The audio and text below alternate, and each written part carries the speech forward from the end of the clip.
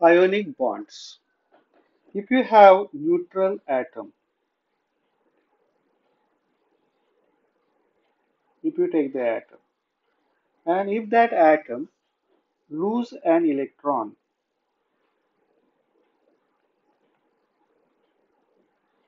then it acquires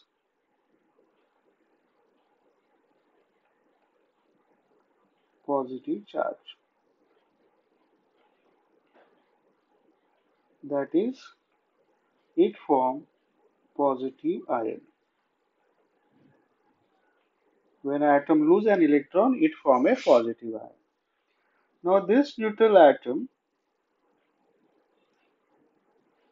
if it gain an electron,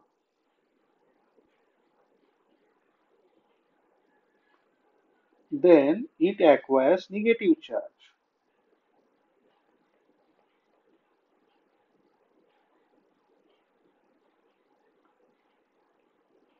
Means it forms a negative ion.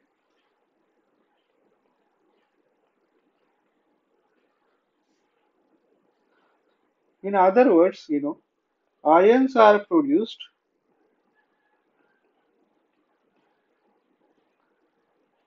by transfer of charge.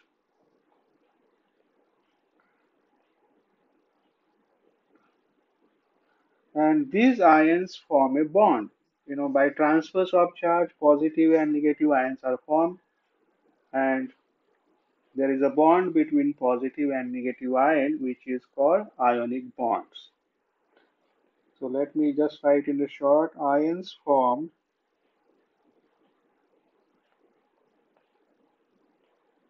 bond called ionic bonds.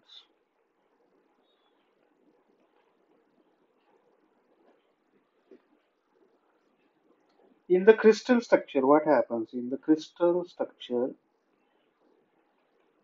that is ionic structure, ions are arranged geometrically. In crystal structure, these ions are arranged geometrically.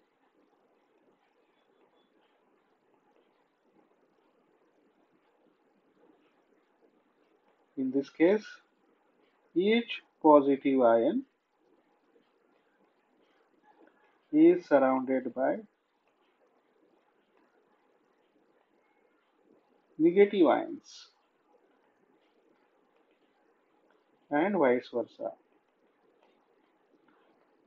That is, positive ions are surrounded by number of negative ions depending on their size, or negative ions are surrounded by positive ions.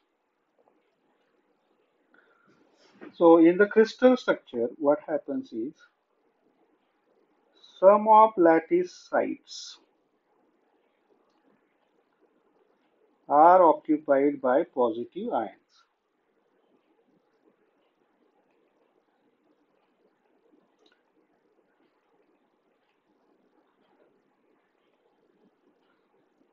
And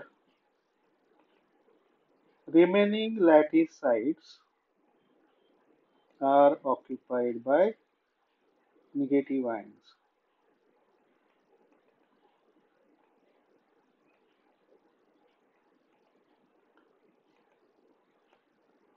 And overall electrical neutrality is maintained.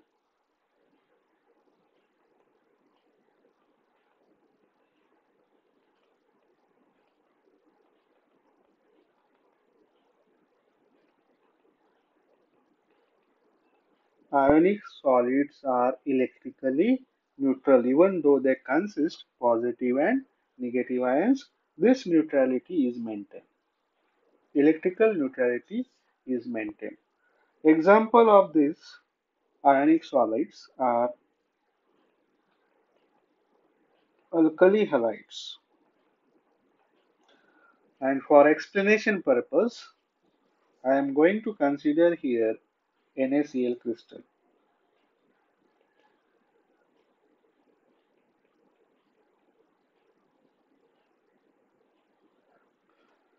First consider sodium ion, sodium atom, that is Na. You know that atomic number of sodium is 11,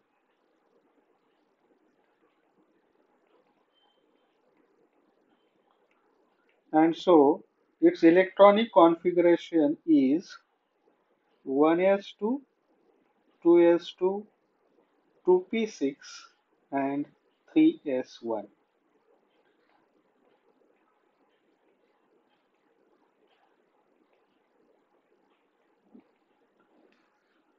Looking at this electronic configuration, you can see that there is only one electron in 3s orbit.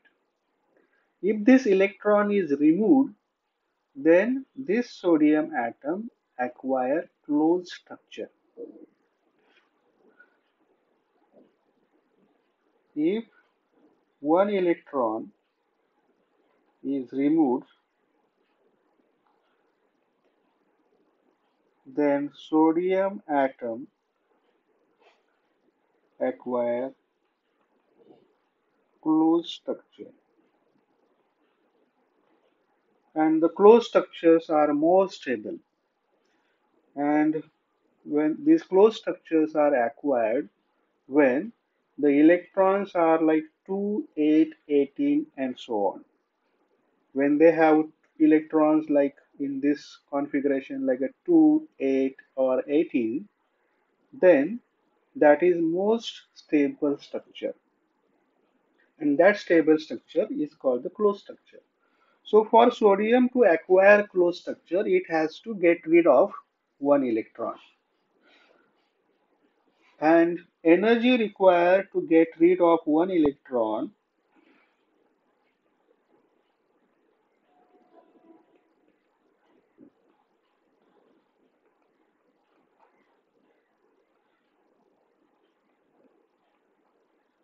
is equals to 5.1 electron volt for sodium.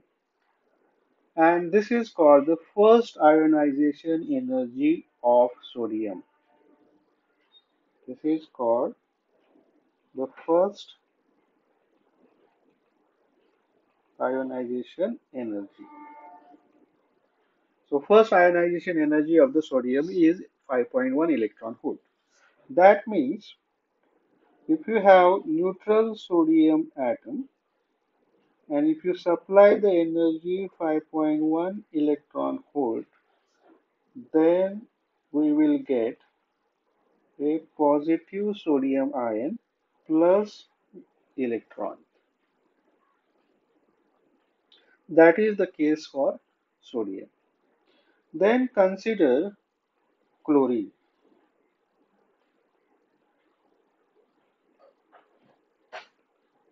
Chlorine atom. Now for this chlorine atom, atomic number is 17.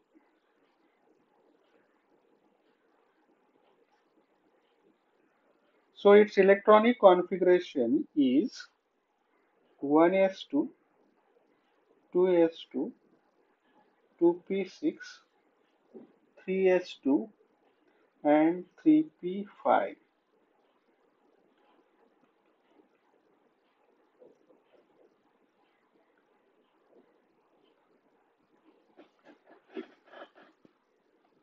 Now you can see there is a 2, 8, and 7 electrons. In this case, we have 2, then 8, then 7. To form a closed structure, it requires one more electron. So for this, one electron is required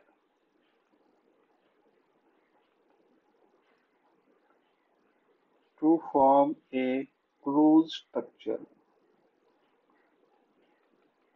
Closed structures are more stable structures. Then we have to bind one more electron to this neutral chlorine atom.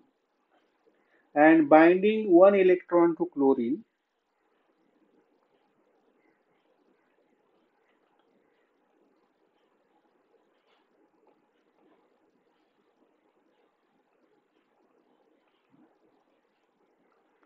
Energy released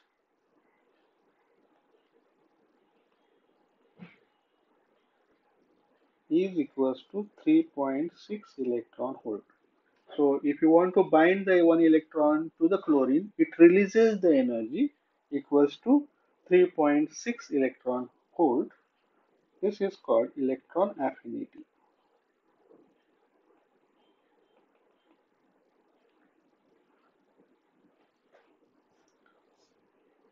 Hence, that is chlorine atom, neutral atom, plus one electron. So we have to bind one more electron to the chlorine atom.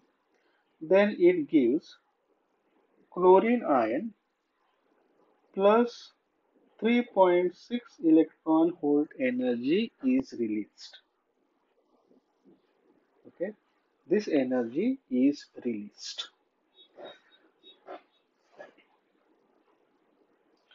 So from this, see, in case of the sodium, we need 5.1 electron volt energy to form a sodium ion.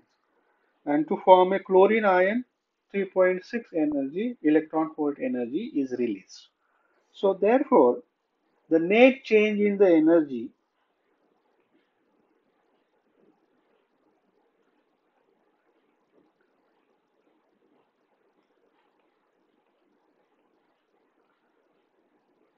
for forming a ion pair, that is one sodium and one chlorine,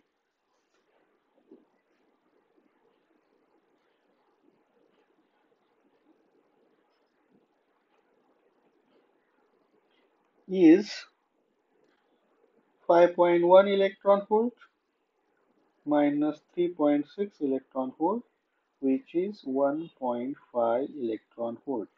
So to form a pair of sodium and chlorine ion, the net energy required is 1.5 electron volt. Let me write that. Net energy required for forming one sodium ion and one chlorine ion is 1.5 electron volt. As we know that the bond energy of NaCl is 0.24 nanometer. Bond energy of NaCl. It's a not energy, it's a bond length. Bond length of NaCl is 0.24 nanometer. When NaCl molecule formed, then its binding energy is given by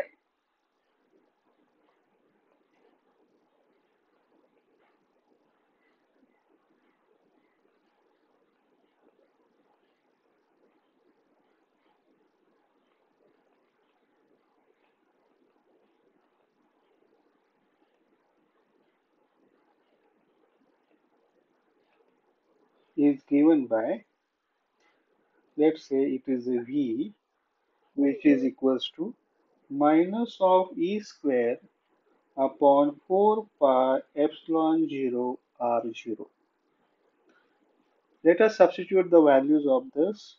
E is a charge which is 1.6 into 10 raised to minus 19 coulomb, square of it, divided by 4 into pi is 3.414 into epsilon naught is 8.85 into 10 raised to minus 12 into R naught. R naught is 0.24 nanometer, that is 0.24 into 10 to power minus 9 meter. To simplify this, what we get is minus of 9.6 into 10 to power minus 19 joules. Let's convert this in electron volt. To convert it in electrons volts, we have to divide it by 1.6 into 10 raised to minus 19 coulomb, and you get minus 6 electron volt.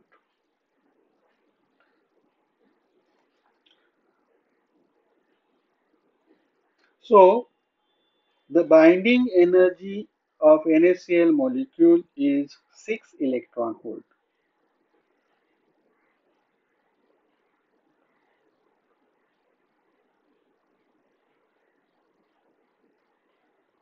NaCl is equals to minus 6 electron volts. And energy required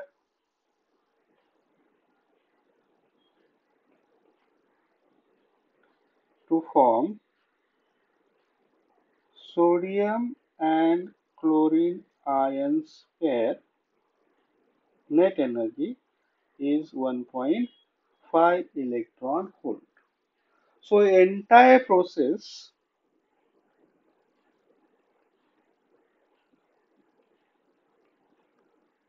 involves energy.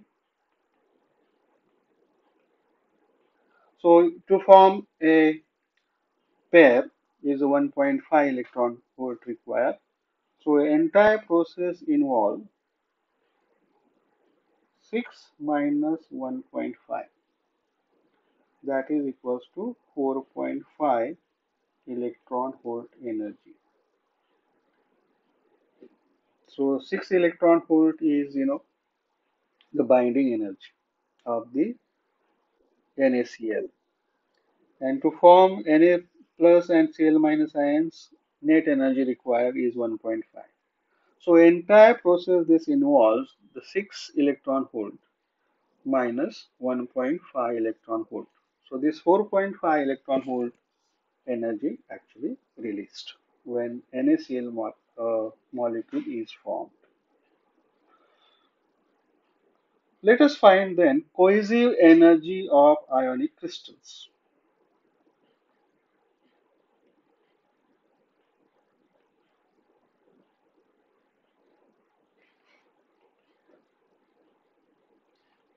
Cohesive energy of ionic crystal, as we define this cohesive energy, is the energy released when crystal is formed.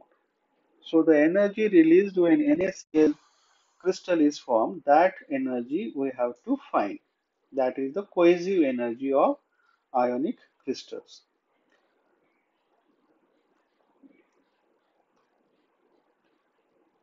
Let us find that. As we know that energy of attraction between two ions separated by distance r, energy of attraction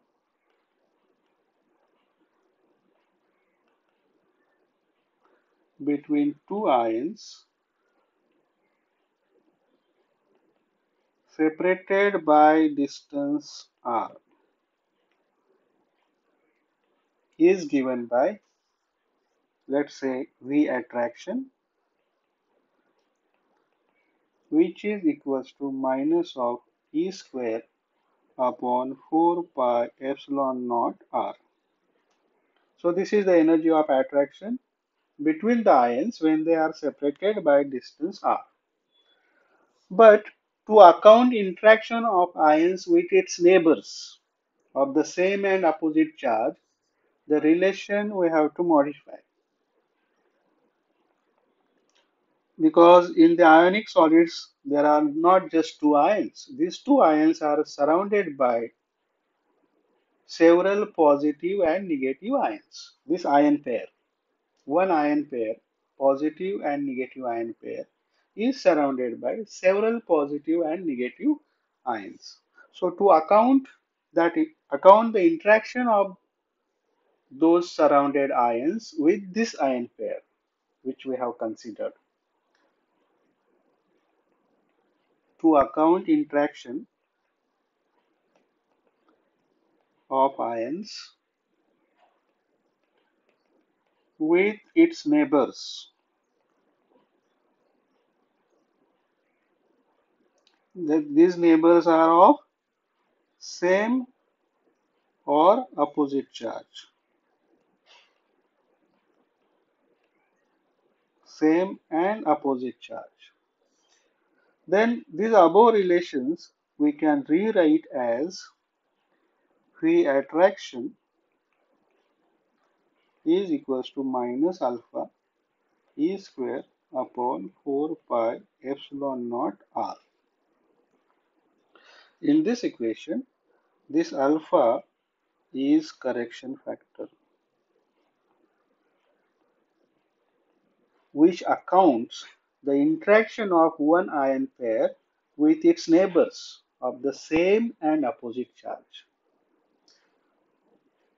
And this correction factor is called Madelung factor.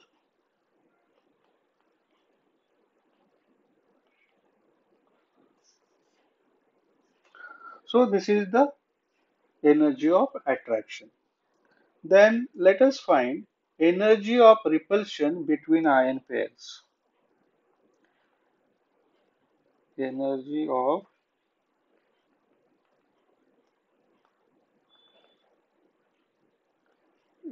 repulsion between ions pair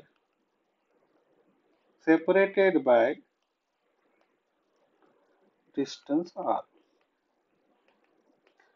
and that is equals to V repulsion. V repulsion is equals to beta upon r raised to n. Here beta is constant and n is any number.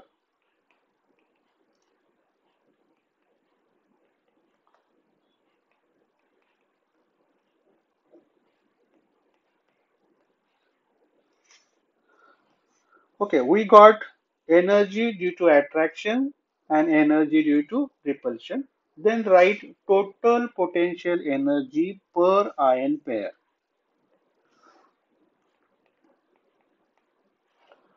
Total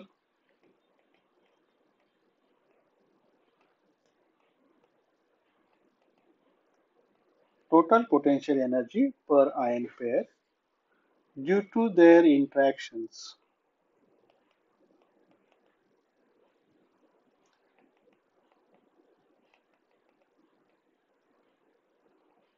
with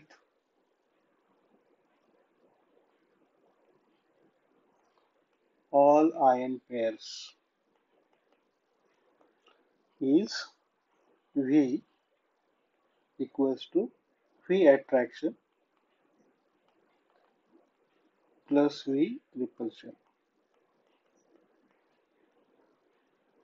Let us substitute the value of V attraction, which is minus alpha E square upon 4 pi epsilon 0 R plus beta upon R raised to n. Let's say this is our equation 1. Then at equilibrium,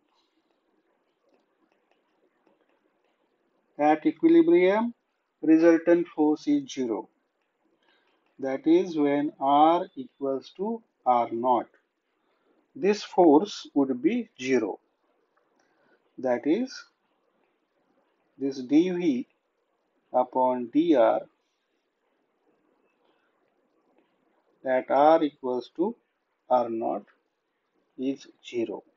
So let us take the derivative of this equation 1, which is alpha E square upon 4 pi epsilon naught R naught square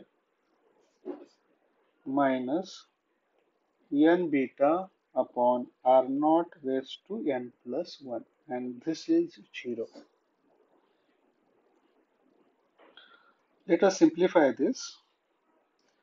Alpha E square upon 4 pi epsilon naught R naught square is equals to n beta upon R naught raised to n plus 1. We have to find here beta. So beta is equals to alpha E square upon 4 pi epsilon naught into n and into R naught raised to n minus 1. So this is the value of beta. Let's say this is equation 2. So let us substitute 2 in equation 1. So from equation 1 and 2, what we get is total potential energy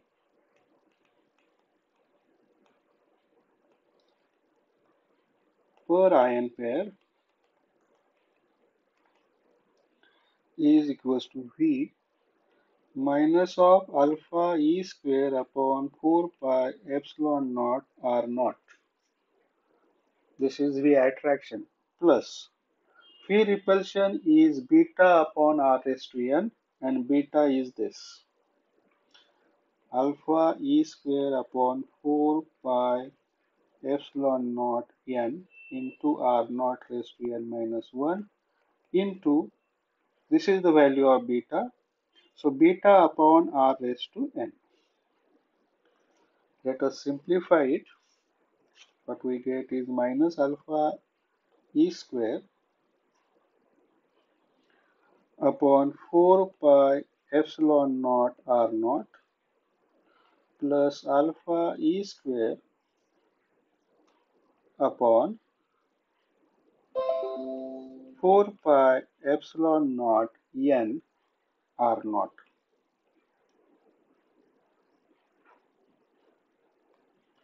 Let us simplify it further. Let us take common minus alpha E square upon 4 pi epsilon naught R naught is a common into bracket 1 minus